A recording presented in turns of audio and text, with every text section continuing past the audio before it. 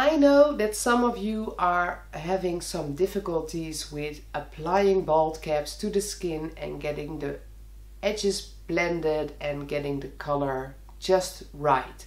And that is why today I have made this video to show you how I apply bald caps and how I blend them on the skin.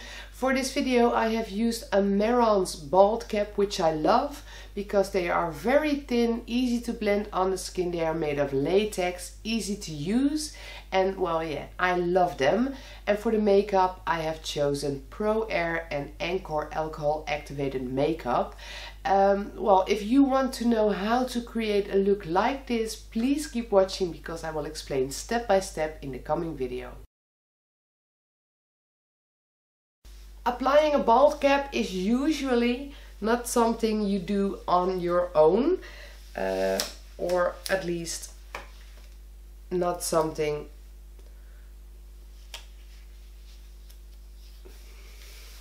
to do without any assistance.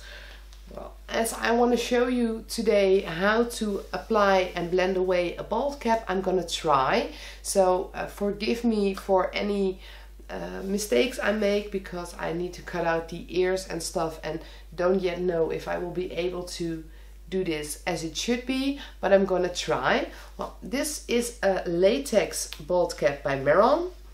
I know a lot of people like to work with other kinds of bald caps, but this is the one we have at our store and I use it all the time. I really love it, and because it's so thin you can easily hide it on skin so you won't see the edges, and that is what I wanted to show you today.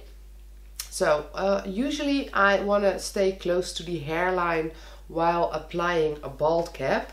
I have put my hair in a braid, so it is as flat as I could possibly make it. I have a lot of hair obviously, and I'm not always the best at hiding it, so I'm hoping this will be enough to hide my hair. Well, to start applying a bald cap, I always make a line of glue on the skin. So I'm gonna apply my Prosade on my hairline or just below my hairline, and will then stick the bald cap on this. That way this piece is glued on and I can then worry about the rest without worrying about the front anymore. I apply the Prosade with a Q-tip and just get a nice line of Prosade on my forehead.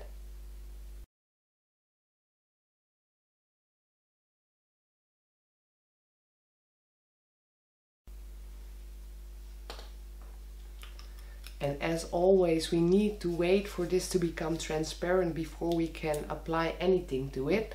So that is what we're going to do before we apply the bald cap.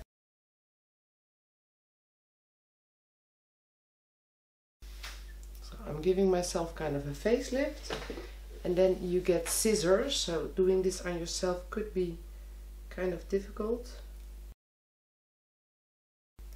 Having scissors that actually cut is key. I need to get other scissors. So there are really big scissors, so I'm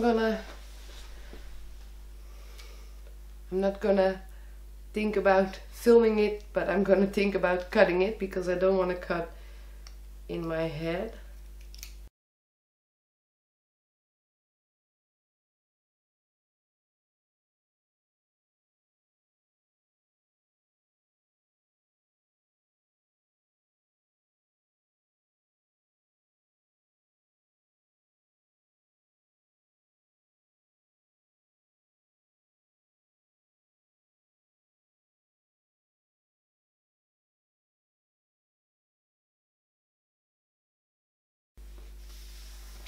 So far so good.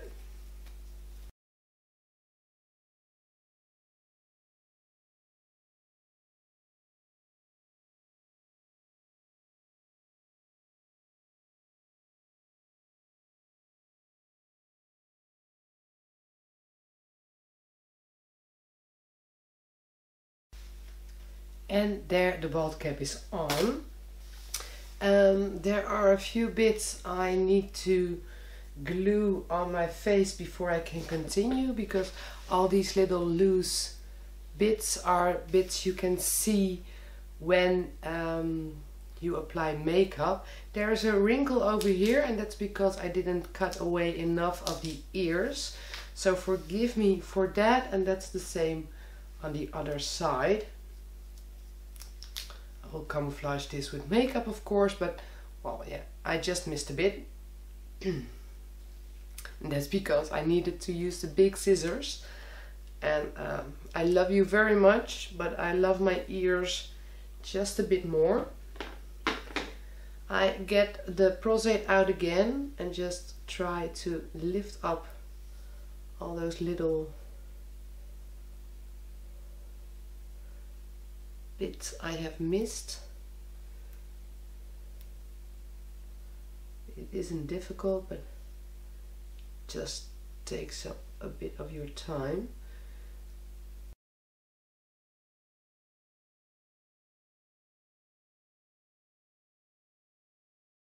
As you might know, our skin isn't one skin tone. We do this with foundation, or try to do this with foundation, and even then we give it different shades with blush or concealer or bronzing or any other color than just the pale one color skin tone. So if you want to color a bald cap and make it look convincing, it's important to use more than one color.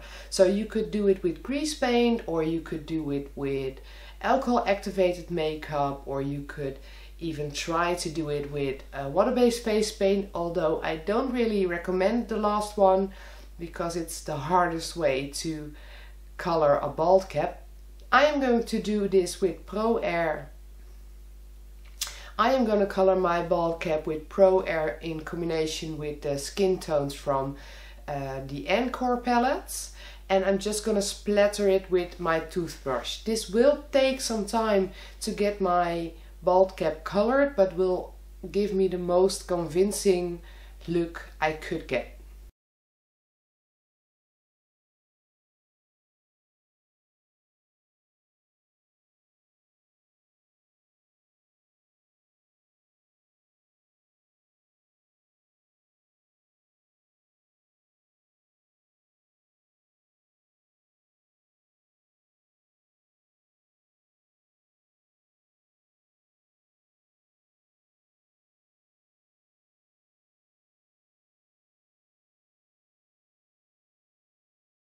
Yes, and there it is blended away. I am going to apply some of my regular makeup to make me look less sick, because of course a bald cap does this to you. And I will keep the camera on while doing this.